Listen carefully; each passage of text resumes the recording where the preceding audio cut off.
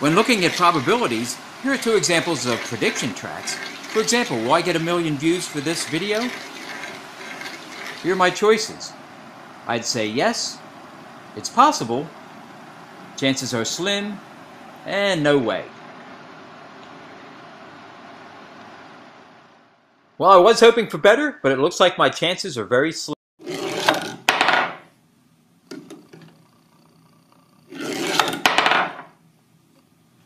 We find that position doesn't make a difference. If we release them at the same time, they will reach the bottom together. Now, if I pull the apples back and release them at different times, we can hear them hit at different times.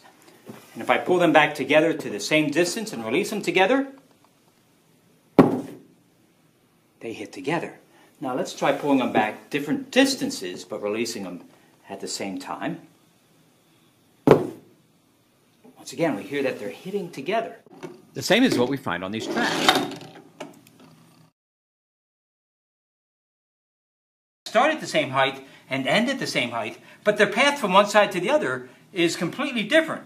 This one is a straight path, it's the shortest distance between 2 points, whereas this track drops down to a lower level, covers a lot of distance, and then finally comes back up again at the very end.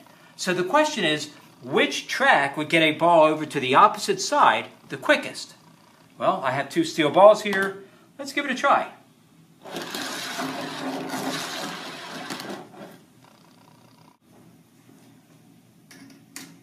This track drops quite a bit lower, but we still see the same results.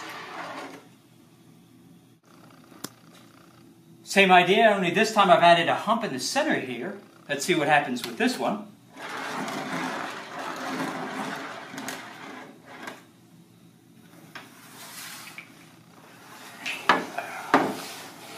We have a track that has 2 humps.